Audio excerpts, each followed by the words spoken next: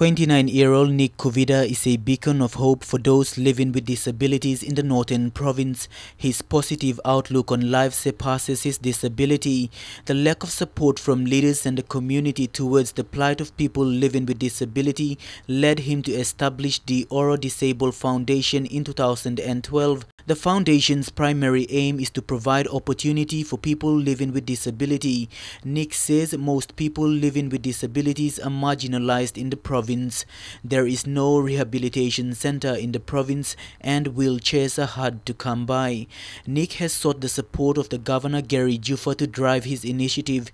He hopes the foundation will be a vehicle for change and will assist people living with disabilities to contribute meaningfully to the development of the province.